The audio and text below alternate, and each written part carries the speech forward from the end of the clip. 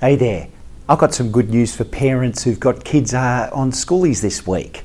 No, I can't promise you they're safe and sound, but I can promise you if you've got a growing small business and you've got a kid up there on Schoolies or across there on Schoolies, here's a little bit of good info for you. However, you've got to have a growing small business and it's got to be in a trading trust.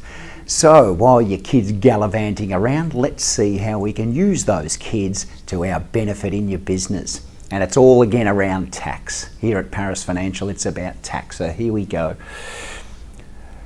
So your school kid's up there gallivanting around, he or she on Schoolies, and with a bit of luck she's turned 18, he's turned 18, or he or she's turning it very shortly. Happy days from a tax viewpoint. If you're running your business through a trading trust, this is exactly what you need to do, and a big advantage of kids once they turn 18. If you're running your business through that trading trust and you're making profit at the end of the year, you obviously distribute that profit via a minute just before the end of the financial year. And when your kid turns 18, finally they can start working for you without even lifting a finger. So they don't have to lift a finger.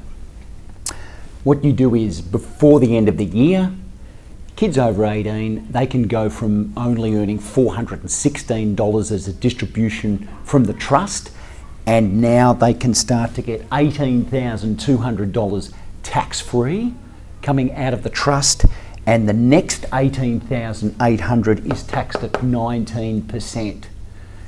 First $18,200 tax-free, the next $18,800 is taxed at 19%.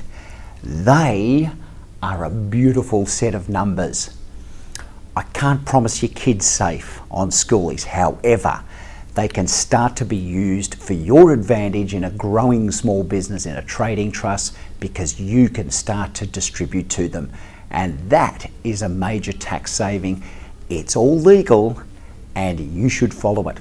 Go and talk to your tax accountant to find out a little bit more, and keep your heart in your mouths, because those kids are gallivanting around.